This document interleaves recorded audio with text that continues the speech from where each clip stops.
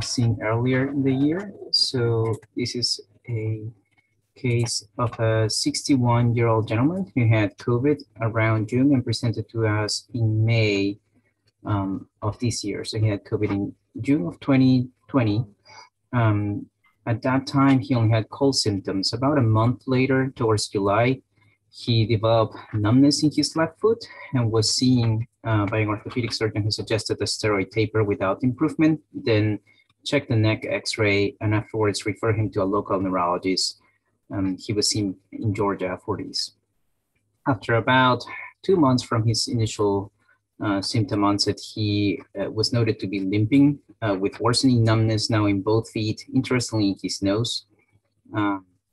And his hands started becoming numb, and he felt stiffer in his legs and had to hold on to furniture to walk. The difficulty kept getting worse. By the time he saw a neurologist, most notably in his exam, his reflexes were 3+, and he had a lot of significant pitting edema.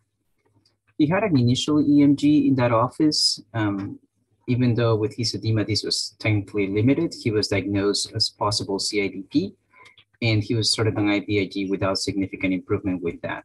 Physical therapy was much more helpful over the course of his presentation and helping with his stiffness. He did not improve with steroids, so received IVIG. Unfortunately, this was discontinued without any significant improvement. He did have a DVT, so this was held for about 4 months until it was resumed. Again, no improvement with treatments. Physical therapy seemed to be helpful with stiffness. And at the time he presented to us, he had much more difficulty walking. He had to use a walker to get into the clinic, and for longer distances, he required to use a wheelchair, especially for longer days of work. Importantly, he denied any bowel bladder symptoms and any diplopia, ptosis, dysarthria, dysphagia. There was no clear upper extremity weakness. In his lower extremities, his biggest complaint was more stiffness than weakness itself. His exam was most prominent for hypertonia in bilateral lower extremities to the point that his heel core range had decreased, and he had some weakness in his lower extremities, in hip flexors and abduction, so sort of in the hip girdle distribution, with some weakness in foot dorsiflexion, particularly in the foot that had become numb first. His reflexes were brisk, especially in his legs with 4+ patellar, and his gait was also very stiff. He needed 2 people to help him walk, and even though his steps were very short, he did have some mild circumduction with both legs. It was fairly symmetric, and he would lean forward to help him walk. We repeated his EMG. This is the third one he had, and it was essentially normal. I think these abnormal perineal responses were just a red herring, as this points out. And more importantly, the rest of his evaluation was normal. He had no sensory findings, and his needle study was normal. So when we reviewed his prior studies, we presumed that this was very limited due to his degree of edema secondary to his DVT. So we did not think they were as reliable. His prior workup had included brain and spine MRIs that had been unremarkable and normal. And his CSF protein, even though it had been interpreted as elevated, it was only 48. So we considered that as normal as well. So we based our localization mainly from his symptoms of exam findings of hyperreflexia, spasticity, and normal cranial nerves and no brain involvement. So we presumed that this was a myelopathy. Because we thought it was myelopathy with normal imaging, we tested for a number of labs, but among them, HTLV1 was positive. So that is our working diagnosis at this point. He's been referred to a local infectious disease clinic. He preferred to follow up locally. So just a short review on HTLV1. This was first isolated in the 1980s at the time when HIV was being discovered. And it is interestingly initially associated with T-cell leukemia lymphoma, although over the years it was then associated with spastic paraparesis or tropical spastic paraparesis. The infection is quite prevalent around the world, involving 10 to 20 million people. However, the disease only presents in less than 2% of those infected. Most of the people get infected through blood-to-blood contact or sexual contact. However, there is a lot of infection through breastfeeding into babies, and they may be symptomatic many years later. Endemic areas are usually around tropical areas, and in retrospect, this gentleman had some trips to Nassau and the Caribbean in general over 10 years ago. He did deny any other risky behaviors, but that was an interesting fact that he had been in an area where this is more endemic. There are no current treatments, unfortunately, that have been proved. There are some attempts with antiretrovirals. The trials were not very promising. And that's it. That's our short case presentation. Thank you. Thank you very much. Now to introduce today's grand round speaker, I'm going to throw it to Chris. Thanks, Rich. So it's my pleasure today to introduce our final speaker in our series of graduating chief residents. I think everyone knows Alan Tesson fairly well. So he joined our program as a PGY2 coming from a previous residency. So a little bit different pathway to our door. So Alan has done his medical training in University of Florida and then did a medicine residency here at Duke, followed by a few years stint working as a hospitalist for the Department of Medicine. So he's joined Neurology, spent the last few years with us showing me how much medicine I've forgotten over the last few years. Every time I round with him, the medical students ask a question. If it's not related to neurology, I just stay silent and hope that he'll answer before I have to. So he's going to be staying with us for a sleep fellowship, and I'm sure he'll go on to big things after that. So Alan, it's all yours.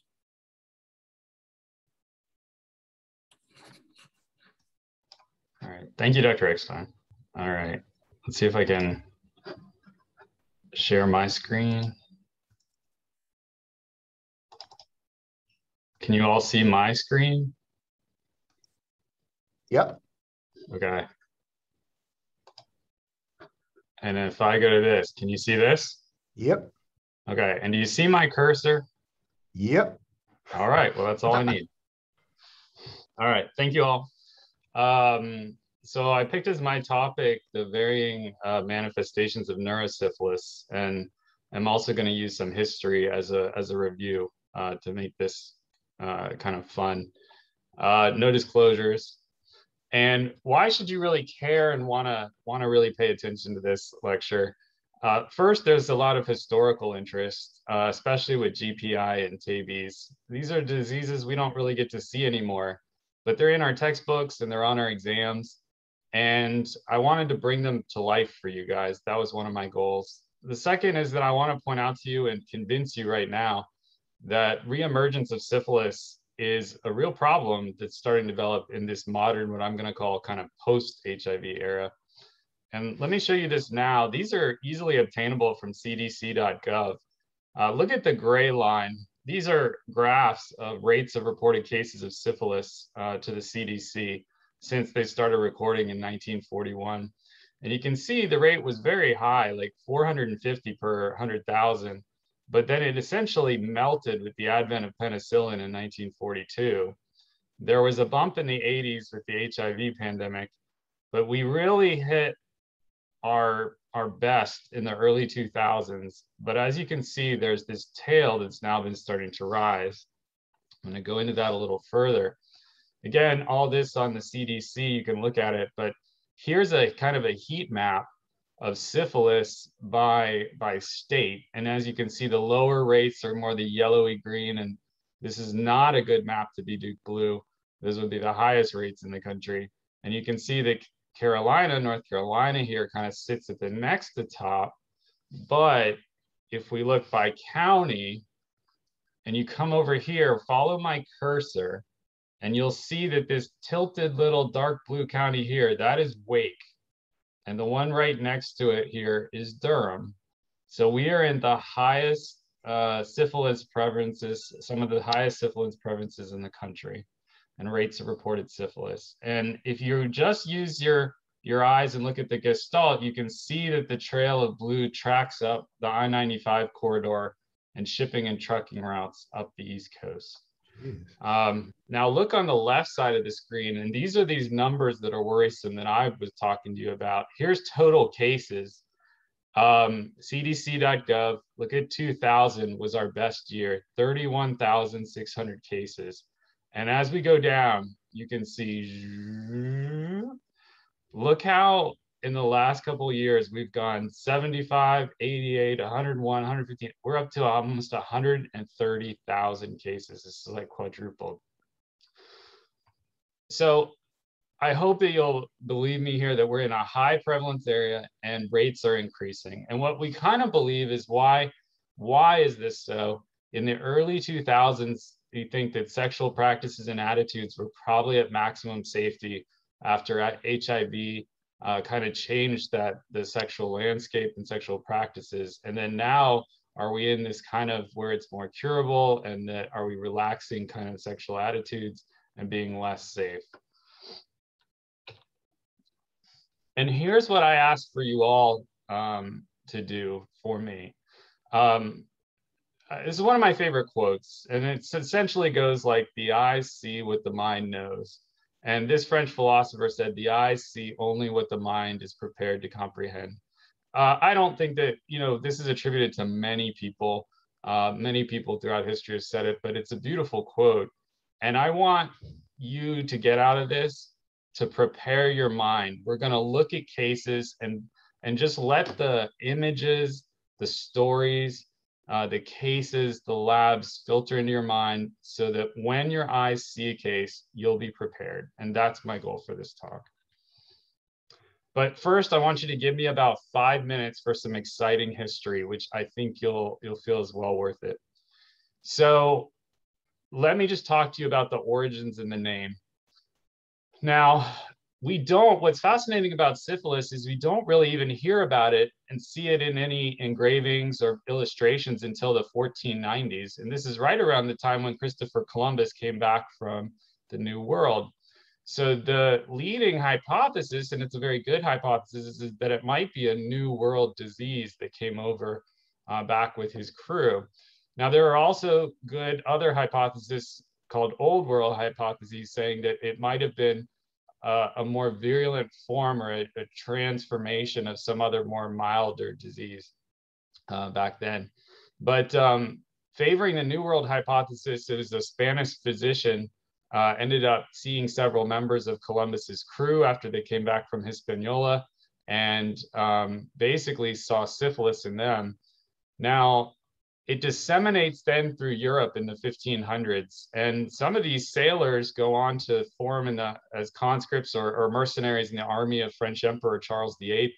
And then these wars, sailing and wars, spread it throughout Europe. And so when the French go to war in Naples, Italy, they carry this epidemic infusion of syphilis with them. And then comes a period where it's a bunch of name calling. The Italians called it the French disease. The French called it the Italian disease. In addition, the Dutch called it the Spanish disease. The Russians called it the Polish disease. The Turks called it the Christian disease. So basically, there was this xenophobic political propaganda and smear campaign, and where they would all use it to smear their competitors. And to the striking parallel with modern day coronavirus, I just couldn't get over. And I can't believe it's 500 years in the future. And that kind of xenophobia is still pervasive. But who helped us get past this and name this disease? I'm going to tell you about this Italian scientist named Girolamo Fracastoro. But I want to give shout outs here to French physician Jean Fresnel in 1546, who gave it the name of Lou, which essentially means plague. Luz venerea was venereal plague. But I want to talk about the other physician here. And that's this guy right here in the top right. You have him to thank for the name syphilis. He doesn't look so happy in the picture, but he's got a heck of a coat. And that's Girolamo Fracastoro. He was a physician who also liked to be a poet. That was a big hobby of his in Verona, Italy. So he wrote this work called Syphilis Sive Morbus Gallicus, which means syphilis or the French disease, which was brilliant because it linked it to the common term at the time, the French disease, and it linked the terms. And he essentially wrote a poem. He created a character named Syphilis, who was a shepherd. And this shepherd was guarding the flocks of sheep of a Greek king. And there was a horrible drought. And the trees were drying up and the ponds were drying up and the sheep were dying. And so, upset at his flocks dying, he cursed the god Apollo and said, "I'll only worship my king." So Apollo cursed Syphilis, the entire kingdom, and the king with a plague of pox. And all of them went to a nymph named Amarici to figure out how they could make amends to Apollo and eliminate the disease. And she told him you had to offer all these sacrifices, including sacrificing Syphilis himself, which they were glad to do. And they did it, and they were cured. And that's how you get syphilis, everybody. It is a made-up character by an Italian physician poet. And that's where the name came from. I think that's fascinating. So let's blow through the systemic aspects of syphilis quick, and we will then go to neurosyphilis. So starting on the stages for a review, you can't get through any review without mentioning a chancre, but here would be primary lesion. It appears usually 10 to 90 days after exposure, the common sites being the genitals, but this can also occur in the mouth or the anal area. And if left alone, that will disappear in 2 weeks to 2 months. Then you can break out into the rash. It can be a full body rash, but involve the palm and soles in 50% of cases. There are oral mucus lesions. Now, neurosyphilis, early neurosyphilis can start to make appearances, which we'll talk about. Ocular syphilis, there are condyloma lata, which are these kind of like genital warts. There are other varying presentations. Now, when the secondary phase goes away, you enter latent.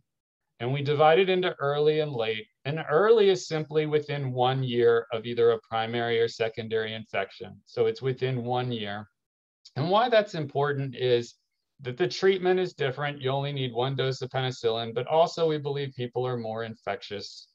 In late latent, you don't meet the early criteria, so you just have a serum positivity, you feel well, and you're out at least a year. And then finally, there's some of these tertiary forms here, especially like showing gummas, which are these ulcerating granulomas that can bother the skin, the bone. You can get aortic aneurysms, arteritis. But that's kind of the cases and stages of syphilis. All right, so shift now to neurosyphilis. And here we're going to go over the different kinds. This framework is incredibly important, and I need you to follow it because you'll be lost if you don't get this. Think of your framework for neurosyphilis as early and late. Now, early is quite varied. It can be weeks to months and into the first few years. And I'm going to tell you about asymptomatic and symptomatic. And under symptomatic, you have meningitis, meningovascular, meningomyelitis, gummas, ocular, otologic. Now, the late forms, the best examples, you're talking years to decades, but more decades. And these would be our examples, TABES and general paresis of the insane, or GPI. If you look at these frequency maps with me, this really highlights the differences between the pre-antibiotic era, meaning like before penicillin, before 1942, and the modern era. And with these triangles, I'm trying to show you that the things that were more dominant to everybody were these later ones, like TABES and GPI, where you saw them later. They had time to develop, no antibiotic pressure. But now in our modern area, the frequency maps have flipped. And basically, we believe that because of antibiotic pressure, meaning it's harder to incubate the disease this long without somewhere along the way coming in for a cold or a cough or pneumonia and getting some penicillin and arresting the process. Also, HIV impairing immune systems can lead to earlier breakouts. So, and also improved testing, just improved testing can find it faster. So our frequency map is more toward the earlier forms. So let's begin and just go over begin the early forms. So the first one is actually probably the most confusing and hard to understand, and that's asymptomatic neurosyphilis, ironically. And I put this is a great song by the Beatles, I Feel Fine, but it's apt here because essentially your patient comes in saying, I feel fine. And by definition, there are no symptoms, there are no signs. You get the diagnosis from blood and CSF. And so the diagnosis, you would have to have some blood serologic evidence, no symptoms. And then if you tap them, they're either going to have one of the following. They'll have a pleocytosis, which will be lymphocytic, elevated protein, or a VDRL. And I'm sure the next question out of your mind is, why would I ever do this? And so the most common scenarios where you might see this, the most advocated is obtaining an LP on a patient with HIV who comes in with syphilis, who has high risk features. So for example, if they're not well controlled and their CD4 is low, their viral load is really high, they're not on antiretroviral therapy, or their RPR is very high, some people are concerned that they're higher risk of neurosyphilis. So you may LP that person, and even though they say I feel totally fine, then they get asymptomatic neurosyphilis and they must be treated as neurosyphilis. Please understand, asymptomatic neurosyphilis is still must be treated as neurosyphilis with the longer antibiotic course. Another way we see this is sometimes a provider will just have a patient with like a latent syphilis and just say, maybe let's check. And then they get an LP and then they don't know what to do with it. That needs to be treated as neurosyphilis. So that's asymptomatic neurosyphilis. This one we're going to do quick. It's syphilitic meningitis. It is meningitis. It is a headache, a stiff neck, vomiting. You can't learn a lot from this. It's been studied in the pre-antibiotic era and confirmed in the post-antibiotic era that white counts can be all over the place from low to high. But here's the key: lymphocyte predominance. Protein can be modestly elevated all the way to very elevated. The VDRL is almost universally positive. And my clinical pearl for you is, do not let a lymphocytic meningitis that's aseptic fool you into assuming viral. Consider syphilis. It can't be cultured right now. And so, it'll look aseptic, but there you go. Consider that. Let's talk about now cranial neuropathy as an initial presentation of neurosyphilis. Well, essentially, this can be classified as a subtype of syphilitic meningitis. But again, these people don't necessarily complain of meningitis symptoms. And it can cause just damage to one nerve or multiple.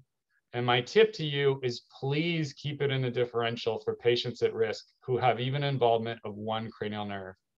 And so over the next slides, I'm going to show you case report and review of the literature to review cranial neuropathy as initial presentation. So here's a case. A 34-year-old man complains that he'd been having a slight left hearing impairment. And then 2 months later, he gets an acute left facial droop. Not surprisingly, they diagnose him with, they say, Ramsay-Hunt. He gets prednisone and steroids for 10 days. And while he's getting treatment, he's better. But a day after treatment finishes, the left facial plegia recurs. And then 5 days later, his right face droops. He gets dysarthria and dizziness. So he has multiple cranial neuropathies. And when you look at his exam, he's got bilateral facial plegia, now more profound on the right. He can't hear out of his left ear well, and he has dysarthria. And we go look at the brain MRI on the right, and at the top up here, you can see this is an axial T1 with GAD, and you can see the facial nerve complex over here on the left enhancing, showing, like you had said, you have a cranial neuropathy inflammation. And then at the bottom on the coronals post-GAD, you can see some enhancement of the facial nerve and cochlear nerve complexes, and these are highlighted by the arrows. So what they did is they checked the blood, and they found an HIV antibody, positive HIV PCR, and a normal CD4 count. The treponemal test, TPPA, treponemal pallidum particle agglutination, was positive, along with a non-treponemal VDRL. So he has syphilis, it's active. Then the blood or the CSF is checked, glucose is normal, the protein is elevated, there is a lymphocytic pleocytosis, this is concerning, and then you have a VDRL also, so he has active neurosyphilis. This paragraph just says they exhaustively looked for everything else and didn't find it.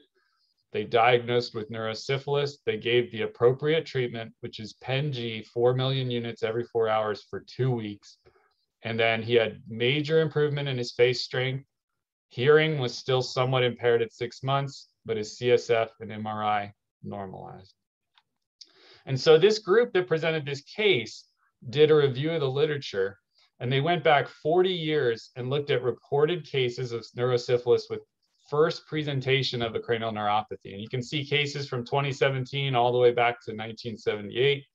And I want you to focus on the bottom, which I'm going to blow up for you here. So there were 25 cases. Now, some cases had more than one nerve, and so these don't add up to 25, but look at the nerves most involved. You have oculomotor, which was 8, trochlear 2, trigeminal 5, abducens 1, facial 11, vestibulocochlear 10, and vagus 1. So a clinical pearl for you here is watch out for things that you're going to call Bell's palsies or Ramsay-Hunt. Watch out if it involves the face and also the hearing. And if it worsens after your treatment, especially in somebody at risk, think about neurosyphilis, cranial neuropathy. All right, quickly here, meningovascular syphilis. This is just when the meningitis caused by syphilis begins to start leading into an arteritis and affecting those arteries. And as it inflames the arteries, it can involve any vascular territory. It can cause thrombosis and stroke. Now, any territory, including anywhere in the brain or spinal cord, can be affected, but the MCA territory is most often. And this is not a diffuse arteritis. This is not diffuse like a CNS vasculitis. It's isolated. It's small segment. It's often unilateral.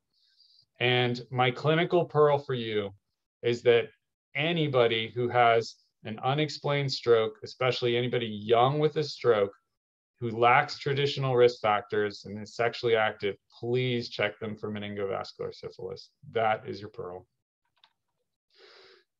Here's one we don't really think about, and this is ocular syphilis. The chief complaint is usually that their eye gets red, they might have some pain, their vision blurs and visual loss. And any part of the eye can be involved, but usually it's a pan-uveitis or a posterior uveitis. And I can imagine the cases where we might run into that is we could run into it either with an MS evaluation for like optic neuritis, or also maybe an acute headache evaluation where the patient's clutching their eye and saying, I have some discomfort and blurry vision. So just imagine that maybe in a consult for that, you guys might run into this. I want to let you know most commonly this presents during the secondary syphilis phase, but it can occur shortly after, a year after. And in one case series, 12 of 31 of these patients with ocular syphilis who got tapped with an LP had the VDRL, so about 40%. And because that tissue is neural tissue anyway, like the retina, this is treated as neurosyphilis. It has to get, again, the 2 weeks. Now, my neighbor, Kristen Dix, is an ID attending at Duke. And this is what she says she actually sees very commonly here in Durham, is quite a bit of ocular syphilis. So here is another one. And this one's pretty fascinating. CNS gumma. This is not gum or gummy bears, which start to pop in my mind when I see gumma, but gummas are granulomas, caseating granulomas. Caseating center, multinucleated giant cells, you know that. And then what they do is we think that they're a meningovascular syphilis that then starts to extend from the meninges, impinge on the brain tissue, and it can mimic a brain tumor.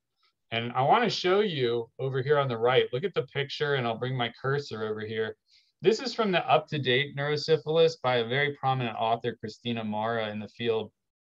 And they show that on this contrast enhanced T1, you can see this focal area of meningeal enhancement. And then clearly you can see the edema down into the brain parenchyma here. And then when you look on a flare, you can see all the edema here on the flare, okay? So this is a gamma. And then the symptoms make a lot of sense. If you have a meningeal process, you could block CSF flow and cause hydrocephalus. If you're bothering the cortical surface, you could have seizures, or it could just be an incidental finding. And then here's something is in the largest series to date of 21 gammas that were definitively diagnosed that got tapped, 13 had a CNF or a CSF VDRL. And this is the point to highlight is that VDRL is essentially one of our best tests right now, but it doesn't have perfect sensitivity. It's about 75%, and it depends on which neurosyphilis you're looking for. But here I'm going to go further into CNS gamma with a case report and review by Fargan, who is a neurosurgeon at University of Florida. And this is pretty fascinating. So his case is that a 61-year-old male in November of 2006 comes in and gets diagnosed and treated for secondary syphilis. Pretty classic. His RPR is positive at a 1 to 32 titer. The HIV is negative. And after a great, normal treatment, comes back in March of 2007 complaining of 2 months of worsening cognitive troubles and having seizures now characterized by deja vu. On exam has a left homonymous hemianopia, and the MRI is over here on the right. You can see this right parieto-occipital lesion here on T2. And this doesn't have enhancement, but there's extensive edema. And then when you look down here at the sagittal, this is a sagittal T1 with contrast. That looks a lot like a meningioma. It's got uniform enhancing character, and it seems to have a dural tail. And then it's pressing in with this edema. Well, let's go back to the blood in the CSF and see what they found. Well, when they tested the blood, the RPR titer had fallen to 1 to 4. Now that's an 8-fold improvement, which generally indicates that's a good response to treatment. The HIV was negative. They checked some toxoplasma, which was negative. And when they tapped him, they got really reassuring findings. The cell count was normal. Protein was normal. Glucose was normal. VDRL was non-reactive. So the neurosurgeon said, okay, this is a meningioma. Let's cut it out. And then during surgery, they get this back, and the pathologist says, well, there's a bunch of inflammatory cells, and you have treponemes in here. You're cutting out a gamma. And so they were fascinated by this. And he goes on to do a review in neurosurgery fashion and overachieving fashion of 156 cases. It's a 7-page article that I read, and 5 pages are his references. But things that he found out were that, and here he did descriptive characteristics. So I'll share a few highlights of what we can find, is that it's kind of a middle-aged disease in the 30s and 40s, male predominance 2 to 1. The presenting signs and symptoms are most commonly headache. You can have seizure, hemiparesis, but it depends on the location. As I told you, the CSF positivity of VDRL, this is the largest case series. And again, it's about 62%, so it's not the most sensitive. And then if you look over on table 2 here, some of the best information is that where are these usually found? The vast majority are found over the convexities, all around the brain, but out at the convexities. Now, the second highest place, if you come down here, would be the pituitary in 9% of cases involving the pituitary. And then the imaging is pretty classic. If we just come down to the MRI at the bottom here, you'll see that on T2, it's more likely to be T2 hyperintense, every single gamma contrast enhanced. And then over a third of them had meningeal enhancement and a dural tail. And then there is quite a few that have perilesional edema. So again, regarding gammas, if I give you a pearl, if you have kind of a funny, focal, enhancing meningeal-based lesion in an individual at risk for syphilis, please consider gamma. And again, there can often be underlying cerebral edema. Let's shift now and just talk a little about the spinal cord. Here is different ways at the top that syphilis can affect the cord. Meningomyelitis, where you're getting the meninges and the cord. Hypertrophic pachymeningitis with a polyradic. Meningovascular syphilis, like I talked about, that can cause strokes in the cord or spinal gummas. But I want to talk about this, meningomyelitis. And it presents on, if you add up all these case series, on average about 6 years after infection, but it can be anywhere from either months to longer. And I need you to know, please don't make the mistake. This is not TABES. This is not TABES. This is an inflammatory meningomyelitis. I'll discuss TABES later. But let's go over another case in a review so that you can put this in your head. So this is subacute syphilitic meningomyelitis by the group Kikuchi et al. And a 36-year-old gets pain on the right shoulder. It spreads across the neck to the other arm over weeks. And then there's increased difficulty walking over further weeks. Well, this sounds like it's clearly the cord. And when you look at the labs, the serum, the HIV was negative, but the treponemal test was positive with a high titer. And then on the tap, here again, 350 white cells with 99% lymphocytes and an elevated protein. Now, they didn't do a VDRL, but they did 2 treponemal tests on the CSF that were high titer. And then they imaged the cord, and this is what they found. So they found on T2 this basically swollen, hyperintense signal through the cervical cord. And then when they did contrast, they found this kind of lumpy contrast enhancement here coming in from the surface. And they thought this was a specific finding, and they wanted to label this and describe it in their report as guttering, which is essentially what a candle does when it overburns and develops a lot of wax like this. It kills the flame, which is called a guttering phenomenon. And so this looks almost kind of like the dripping wax of the candle. And that's how it gets that name. Plus, they designated something called the flip-flop sign, which is in the area that's enhancing. There's a little darker. It's not as T2 bright. It flip-flops and it's darker gray. So they thought this might be a specific sign for neurosyphilis, but it's not. This is actually more. And so here's another group, Toge et al., who found another case of meningomyelitis. And the key here that we're going to come out of this is longitudinally extensive. So as you can see in their case, from C4 all the way down to T6, there's kind of this patchy and partially continuous high intensity signal in the cord. And then on the axials, it's more central. And then when you go to the enhancement is kind of surface enhancement. This is not a good image, but it is more surface enhancing with these little dots. And then after treatment for neurosyphilis, again, the T2 changes resolve. And so then this group did a review of 12 cases of meningomyelitis and added their case, so 13 in total. And here's some of the things that came out. The mean age is, again, kind of a middle age, 42. Vast majority were male. You can't go on duration of symptoms. It can be acute from a matter of days to all the way to 6 months. But here's some things we could take away, is that 11 out of 13 patients had longitudinally extensive transverse myelitis, and GAD enhancement in the superficial or central part of the cord was observed in over half of cases.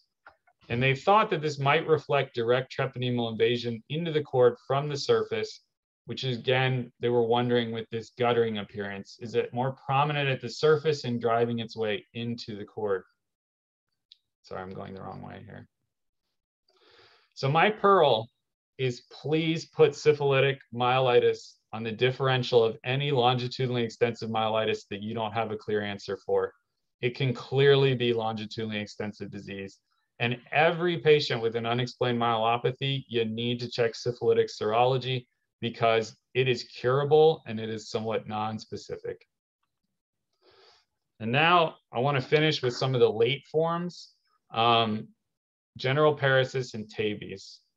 And here's the sad part is when you open up a review book now, you start to see things like this. And there's just, it's bare bones, and this is all you see, but you have to memorize this little bit of stuff for the test. It'll say like, well, it goes by different names: general paresis, or general paralysis of the insane, which is GPI, or dementia paralytica. And essentially what I can gather out of this is, well, the patient gets dementia and they also get weak. And then they'll say often heralded by psych symptoms, and then dementia and seizures. 1/3 have Argyll-Robertson pupils, which isn't as common as in Tabes, but can have dysarthria, tremors, and a variable pleocytosis, and other findings in CSF. Well, this has no life to me. So what I want you all to do is let's go back about 140 years and let's see what it was like back then. So I want everybody to look at the picture on the left and imagine you're there. This is West Riding Asylum in Wakefield, Northern UK. The year back where we are now is 1887. You're a medical officer and you're up in one of your offices here at the asylum. Yeah, you're an alienist, which was actually a term for a psychiatrist back then. And in they bring in 33-year-old Patrick K. And here's the chief complaint as they bring him in. They said he's too unruly for staff of Bradford Workhouse. He's shouting and fighting with the other residents. Now, a workhouse is a place where the poor went, who could earn room and board and like food by doing work. But he was getting in fights. And his brother writes you a letter and says, Patrick had contracted the ladies' disease years ago and was very much prone to drink and bad habits. And now the irony here, it was really a horny men's disease because 5 to 1 were men, and it just highlights the misogyny of the era. And then on exam, you mark down in your book, his speech was slurred, no reflexes. He could walk in a peculiar, staggering fashion. His balance was poor and he had fallen on more than one occasion. But mentally, he had a buoyant mental state. He was good-humored and elated. He had grand ideas about his abilities and future plans. And he had told the doctors he traveled to the East Indies where he was adored by everyone. He had a room full of gold watches to give away, and he painted the most beautiful pictures fetching £1,000 each. And so you write in your book, diagnosis, mania with general paralysis, prognosis unfavorable. These are exact words from the book of the physician that was there at this time. And a year later, Patrick had died. Almost everybody back then died within 3 years. 50% died within a year. And what's the striking thing about this case was this was a completely average case. It was not unusual. This was the average at the time. And it was mirrored in asylums all across Britain in the 1800s. And this was a huge, I cannot stress to you guys how socioeconomically devastating it was, because these men were in the prime of their lives. They were generally fit, hard workers who got this disease. And then the telltale signs were many of them had this kind of grandiose delusions or mania. And then reflexes changed. They might have the pupils. Their voice trembled, and then they could get some trembling of their lips and tongue, and then a spastic paresis set in later. And by your 1880s, 20% of your asylum admissions were these people, and 34% of every death at the end of the year was these people. And here, let's jump with this picture, and I'll explain it in a second, to the 1930s. And how far have we come since Patrick in the 1880s? Well, in 1913, Hideo Noguchi had isolated spirochetes from the brains of patients with GPI, and that proved the link with syphilis. And then in 1927, this gentleman in the back of the picture right here, that's Julius Wagner, an Australian physician who was interested in high fevers and mental illness and pioneered a drastic treatment called malarial treatment, which he won the Nobel Prize for. And essentially, this man in the middle has GPI, and that man next to him has malaria. And they took the blood from this man and injected it into this guy, giving him malaria. The high fevers would kill the treponemes, and then they would rescue him with chloroquine. And thank God, in 1942, penicillin came out, and we moved on to this therapy. Which I want to tell you about one other famous GPI patient, and that's Al Capone. And he was born in 1899 in Brooklyn, And when he was a low-level bouncer at a bordello, he caught syphilis, but he hid it from everybody. And he was just kind of too ashamed. And there was no real treatment anyway that was good. So then he goes on to rise to a prominent status as a gangster in Prohibition era Chicago. He kills a bunch of competitors, but he gets well known. And finally, this catches up with him and he gets imprisoned for tax evasion in 1931. And he's in prison for 8 years. And he's a famous inmate of Alcatraz after it opens in 34. But he got diagnosed, he started getting demented in Alcatraz, and he was friendly to the guards, but he would do crazy things like wear his like winter clothing in a hot summer day. And he started just being demented. And so they diagnosed him with GPI and they released him in 1939 from his medical condition and good behavior. Well, let me look at the top right picture. Immediately, his family took him across country to Johns Hopkins, who wouldn't let him in the door because of his issues with, his history. And so he went across the street to this Union Memorial in Baltimore, where they took him in, and a famous syphilologist named Joseph Moore treated him. And Capone and his family were so appreciative that they left in donation these weeping Japanese cherry trees, which still stand there today outside the hospital. So from there, he went to his home in Miami in 1940. And because he had received penicillin, and he was one of the first patients to get penicillin in history, but it was too late. He was already kind of hallucinating and having seizures. But this is him in the bottom left picture with his family. So this man right here has GPI. But the penicillin helped him live longer. He lived 7 more years. The FBI put operatives at local clinics to keep an eye on him, but he was never a threat. As what his doctor said, his syphilologist said that the treatment had increased Capone's mental and IQ from that of a 7-year-old to a 14-year-old. However, he's still silly, childish, and mentally deteriorated, that he wrote in a letter to Capone's Florida doctor. And then this was Palm Island off Miami, which was his house. And in his last year of life, he wandered around the property with pajamas on, looking for lost treasure and talking to dead old friends. And he ended up dying of a stroke and seizure. But what was a nightmare to me is that this gangster who murdered people got penicillin and these men didn't. And the thing is this, I need to tell you even briefly about the Tuskegee study, which was this really ethically abusive study between 32 and 72 by the US Public Health Service and the CDC. I didn't know that they were such big players in this. I thought it was more tied to Tuskegee University in Alabama, which was the coordinating center. But I did not know that for 40 years, this came from the top of our public health institutes. And the purpose was to observe the natural history of untreated syphilis in African-American men.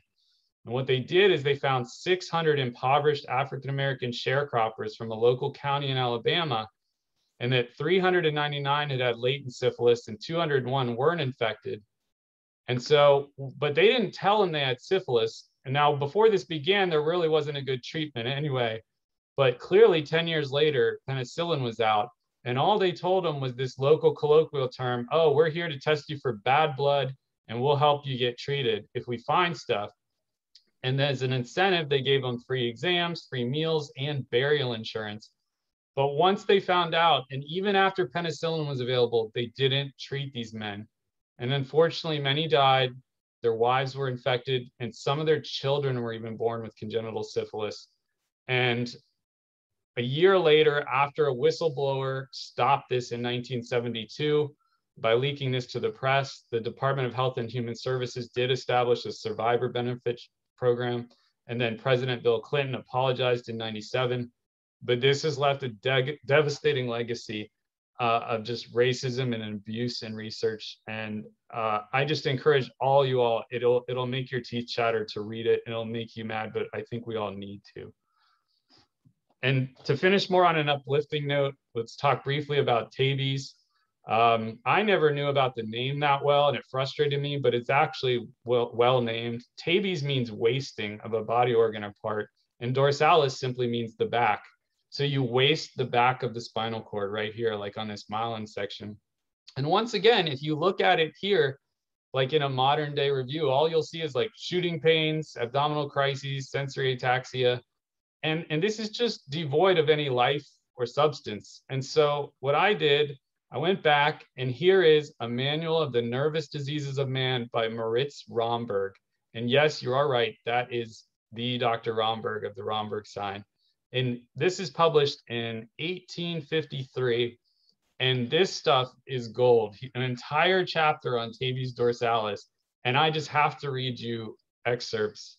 Oh, I can't read the top there because it's under this screen share, but the first symptom is loss of motor power of the muscles. The patient complains of weakness and inability to perform any movement or endure any position for a continuance. The practiced rider is unable to hold on to his horse as long as usual. Early in the disease, we find the sense of touch and the muscular sense diminished, while the sensibility of the skin is unaltered in reference to temperature and painful impressions. The feet feel numbed, a sensation as if the sole of the foot were in contact with wool, soft sand, or a bladder filled with water. The rider no longer feels the resistance of the stirrup and has the strap put up a hole or two. The gait begins to be insecure, and the patient attempts to improve it by making a greater effort of the will. As he doesn't feel the tread to be firm, he puts his heels down with greater force. From the commencement of the disease, the individual keeps his eyes on his feet to prevent his movements from becoming still more unsteady. So I thought this was great. Like the review of systems you asked back then were about horse riding. And I wonder if like they asked demented people, like, did you take away their saddle? That was an interesting thought that popped in my head. And I'll just read the top here, but if he's ordered to close his eyes, I can't read the top there, but something like while standing, he at once commences to totter and swing from side to side. The insecurity of his gait also exhibits itself more in the dark. It's now 10 years since I pointed out this pathognomonic sign, which would be Romberg's sign. And then this is fascinating. Some patients mention the circumstance without being asked. One gentleman whose eyesight was unimpaired told me that he was at present unable to wash himself in his dark bedroom while standing. If he wished to keep his balance, he was obliged to have a light while performing his toilet. Another, whose business rendered it necessary for him to go out at 6 in the morning, complained that he required someone to support him in the house and outdoors, but he could dispense with assistance in full daylight. So he goes on to show, and then painful sensations here. And even right here, he describes, this would be the Argyll-Robertsons. The condition of these unfortunate individuals is rendered more distressing by the circumstances that amblyopia often supervenes, which is loss of vision.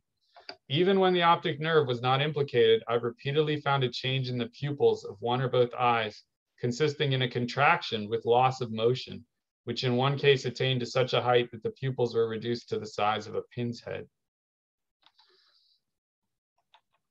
And so he also said right here that the majority don't complain much, and they're inclined to represent their condition, especially to the medical man, in a too favorable light. If they're members of the higher classes, they anxiously endeavor to conceal their loss of motor power in order to avoid the evil reputation of being affected with tabes. Now, Charcot went on to describe the pains beautifully, which I'm going to skip here, but he likened them to an awl, which is down here. This is an awl, and it's used to punch holes in cloth, especially leather, for like sewing. And these were piercing pains. And also Charcot's arthropathy, which these patients could get in their knees.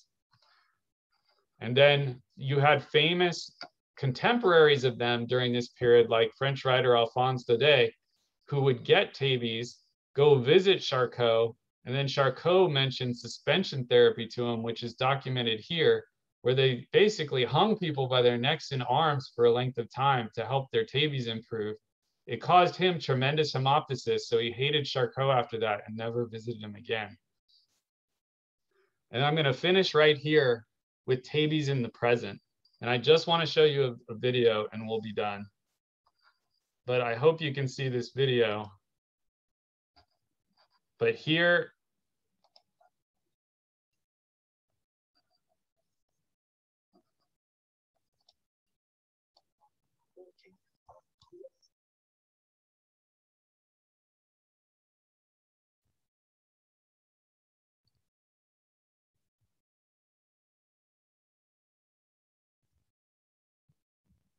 there's the feet everted. the sensory ataxic gait. Here's Argyll-Robertson pupils, not constricting to light.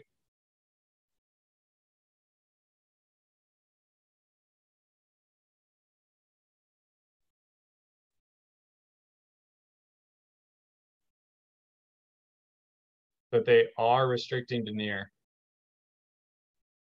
Loss of proprioception.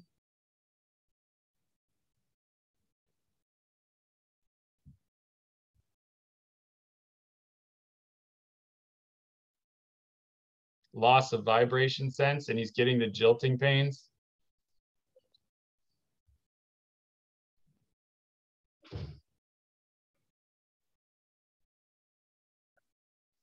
Okay. And essentially, sorry. And then if you MRI it modernly, as in this case, you'll see atrophy of the cord with bright signal. And then back here, look right there, right in the dorsal columns is where the signal intensity is. So I hope that as I reviewed these with you, basically you can load your mind up. And like I said, the eyes see what the mind knows, that you saw some things. And if it ever comes across, maybe it'll pop in your head to think about syphilis and neurosyphilis. Thank you all. Thanks, Alan. Great job. So Rich had to go to another meeting real quick, so I'll stay on, and we can probably have time for a couple of questions if anybody has them.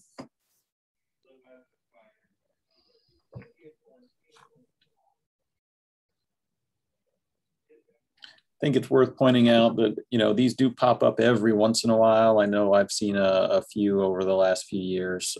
You know, once or twice a year, they tend to come through. It looks like the ICU's seen a couple this year as well, looking at the comments.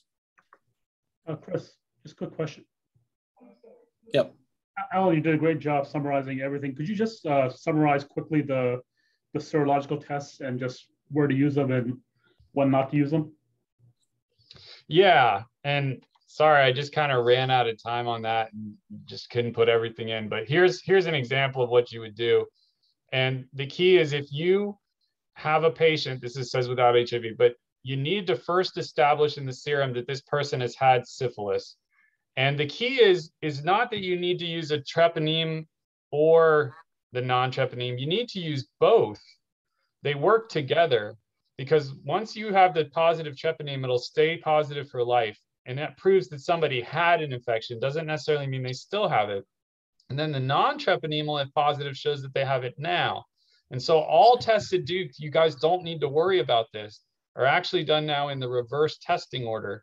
So you order, Duke does the fluorescent treponemal antibody absorption in the serum, and then it reflexes to an RPR. So you automatically get both every time. So that's the one you order as your serum test. So if you have the FTA absorption positive and an RPR, you know you've got active disease. If you have the FTA absorption in the serum positive and the RPR is negative, then you're recommended to go to another test, like the particle agglutination, to make sure it just wasn't a false positive. And then what you do is, if you have any neurologic, otologic, or ocular symptoms, you do a TAP. And on the TAP, the main one you do VDRL. It's been the best, and that's the one you do. And if your VDRL is reactive, you've nailed the diagnosis, you have neurosyphilis. If your VDRL is non-reactive, you look at the white count next. If it's abnormally high, which is over 5, in a condition where they have syphilis and it's possible, then you have neurosyphilis and you treat. If the white count's fine, then you look at the protein. If the protein's elevated, again, you diagnose neurosyphilis and you treat. So you go down through those options: VDRL, white count, then protein, and you treat. That's your way to do it.